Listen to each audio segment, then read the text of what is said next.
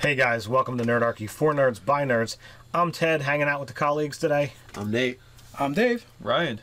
And today we're going to bring you another exciting edition of Fast and Dirty Monsters. And this one, is pulled from the depths of my knowledge. Years ago, I was involved in a LARP. I made a bunch of monsters for it. So today, I'm going to pull one out of that and pull it into 5th edition. So the idea is basically a elemental cat that focuses on lightning. So you basically have what looks like a tiger that both breathes and uses electricity, is immune to electrical damage. Well, we're talking 5e, so it's lightning. Oh, lightning, my apologies. I went generic. But the thing is, huge like a tiger, but for this, its body is going to be, made of like clouds. And dark storm clouds. And the actual markings of the tiger would literally be like lightning. So you'd actually see it. So you had you pitched your idea to me of this basically very this lightning cat, this lightning tiger, and it pretty much is more like a prime material type being. And I was like, well, so we did a little re-envisioning, a little more D&D-izing it, right? To make it, well, what if it was more like a parallel elemental creature, and its body was actually made from the storm clouds, and its eyes were lightning blue, and the markings on the tiger markings were actually the lightning itself. And so we went from there to create this creature that could stalk through not only the elemental planes, but maybe into the prime material plane to really give your players a hard time. Right. So, usually when we do Fast and Dirty Monsters, we're looking to just pull the information right out of, your already created and balanced monster manual. Sometimes we grab it from 2 sources, sometimes we go to just 1. So here we're going to do a little bit of a mix. We're going to use our base as the tiger, which is on your monster manual of 339. And that's going to give you, a pounce ability. It's going to give you his bite and claw and all your basic stats. But we're going to need to add some elemental flair for it. Some element of elements. Yeah. Indeed. Yeah, so I would actually merge the stats and take the best of the 2. To make it more fearsome. Yeah, so we're also looking at the Hellhound on page 182. And matter of fact, their stats actually match up pretty evenly, but the Tiger has a higher dex. But everything else on the Hellhound is a little bit higher. It makes it a challenge rating 3. The Hellhound already has an immunity to fire. It's easy enough to say not fire lightning. Right. It's intelligent. It has keen hearing and smell, which I'm totally okay with being slightly better than a regular tiger. Right. It also has pack tactics, so maybe these things actually do hunt in small groups. That could definitely fit. I mean, cats tend to be solo hunters, though. Is that like a thing, or lions? Hello, lions. Yeah. And they can though. Many of them are, but then again, we're also talking about this cat has intelligence of 6. Right. So they're not stupid. Much better than the the 3 over here. Yeah. Stupid tiger. So what does the Hellhound get as far as a breath weapon? It has a breath weapon that recharges on a 5 or 6 fire breath. We just changed it to Lightning. It's a 15-foot cone, which we could easily take a 15-foot cone, make it a 30-foot line. Instead, dexterity save, DC 12 for 6d6 lightning damage, or half as much on a successful save. I think that works really nicely. And if you're wearing metal armor, you disadvantage to the save. We could do that. Because it's friggin' a cone of lightning, or a line of lightning. Well, alright, so lightning bolt technically doesn't. Shocking Grasp does that. Yeah, but lightning bolt doesn't, so I don't know how bad you want to hose over. Like, this is like, somebody's got a massive AC, because of armor, and you kind of want to ring them. They already got a crummy down. dex probably anyway. Yeah, you want to knock them down. If you want to knock them down a notch, we can give it this. Well, I say rather than do that with the lightning attack arc, I think it's actual attacks. Do you have was it disadvantage, or you get advantage? Well, here's the thing: the bite of the Hellhound also does fire damage. So we changed that to lightning damage. So what is the bite on those guys? It is a die 8 plus 2 die 6. Okay, so this is a D10 plus 3. So I could definitely go with that. Yeah, so I feel like they're doing plenty of damage. They get a +5 to hit. The breath weapon, even if you have a lot of armor classes, they're going to hit you anyway because it's a dex save. Right. So you're at least taking minimum of half damage. And I almost want to, due to the nature of these guys, give them resistance to non-magic weapons. Yeah, I could see that. Yeah, because they're basically, for the most part, incorporeal. You know, so you're going to need something a little bit oomph. I don't know if that's enough to push them to a CR4 or not. Well, given the higher stat spread, yeah. I would say, you know, if we're looking at that as the base, I don't think that's going to be enough to really push it to push it up. I really think that this edition, you know, really has a lot of abilities that just add you count as magical for this.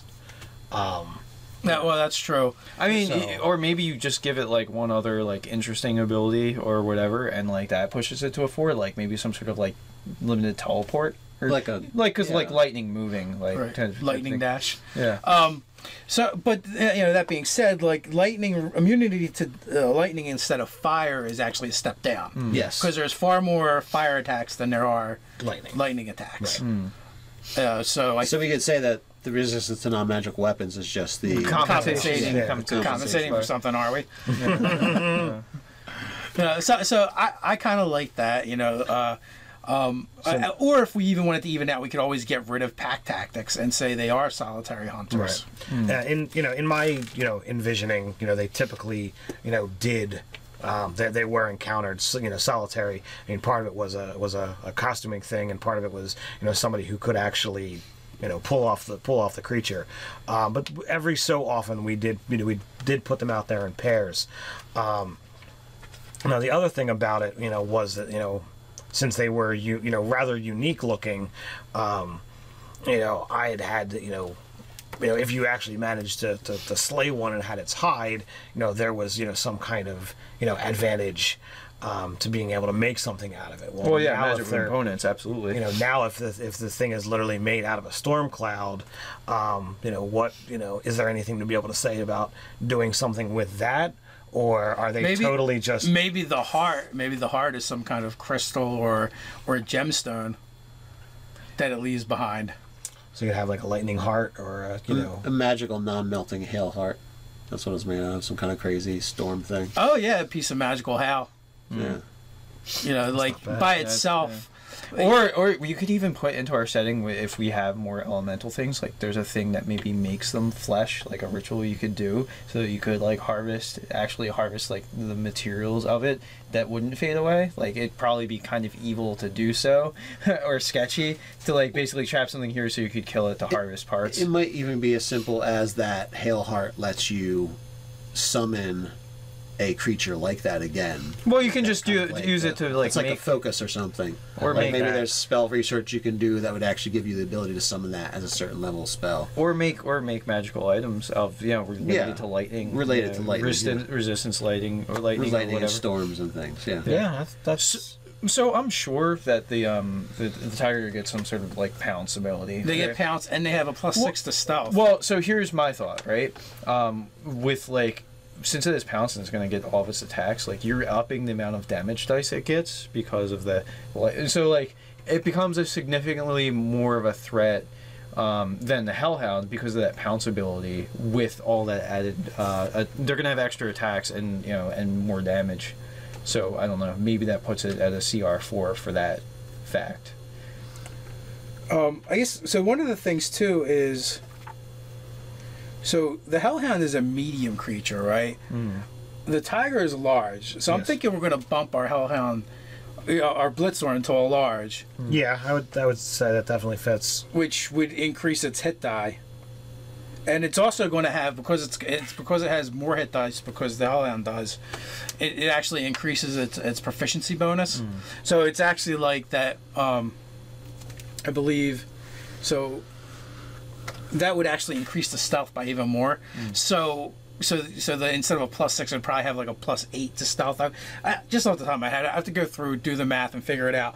But the reason why I bring it up is because I see these like since we're getting rid of the pack tactics, we're gonna say they're basically a solitary monster, and they hunt as an ambush predator, and on the prime material plane they generally appear when there's storms, which I imagine they probably have some kind of immunity to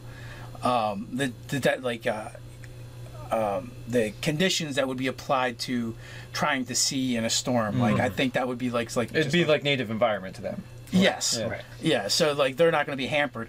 So the chances are when you encounter them on the prime material plane, you're at disadvantage. You're at disadvantage to perceive them, and they're already going to be really good at it. So the idea is like, it's possible that a storm heralds the arrival of a Blitzxorn. So now the only question is if they're here to hunt, what is their real need to hunt? Are they hunting for for prey, for consumption, for sport? Well, cats can actually be sadistic, because cats are terrible. No, because they can be sadistic in their hunting where they'll like toy with their prey. Right.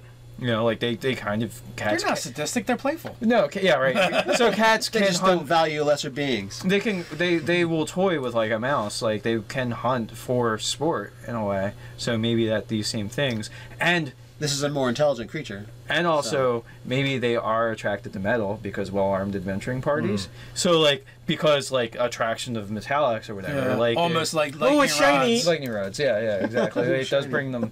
It does bring them to. And everybody knows Blitzxorns crave electrolytes, Yeah, and people have electrolytes. and shit. Yeah, electrolytes and shit. It's the thing that plants crave. Yes. And Blitzxorn. Rondo. Indeed. Yeah. So that would put them into conflict with adventurers. So that's nice.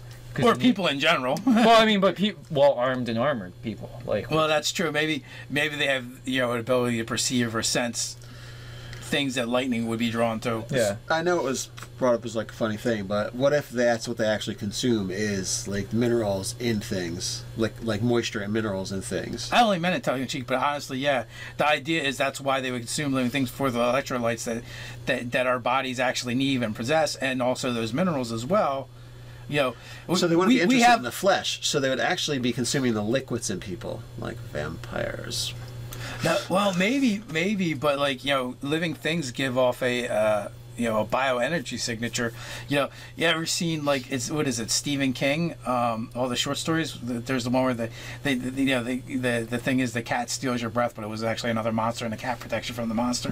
But in this case, maybe the monster really is the cat, and after it defeats you, what it does consume your essence. That energy it absorbs into itself. Yeah, and it's not like it's particularly evil. It's just that's how it gets sucker. Yeah, that's what. Yeah, it is. it's not like a soul eater. It's what keeps you. The stuff that keeps you alive is what it's taking away. Yeah.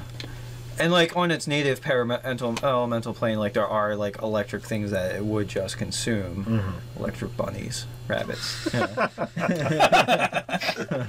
With drums. with drums. Dude. And it's not in its natural environment. They do actually have to hunt in groups because those electro bunnies are fierce. Well, the Energizer bunnies they're vicious prey It takes a whole pride of them to bring down one. because it keeps going and going. Yeah.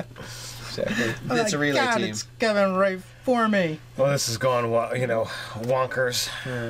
So with that, let's take it out. Hey guys, what do you think of the Blitzxorn? Our cloudy lightning cats of Chimes of Discordia? Let us know in the comments below while you're at it. Like, share, and subscribe. You can hang out with us over on Facebook. You can check us out on nerdarchy.com. Just join the conversation over on Reddit. So until next time, Stay nerdy.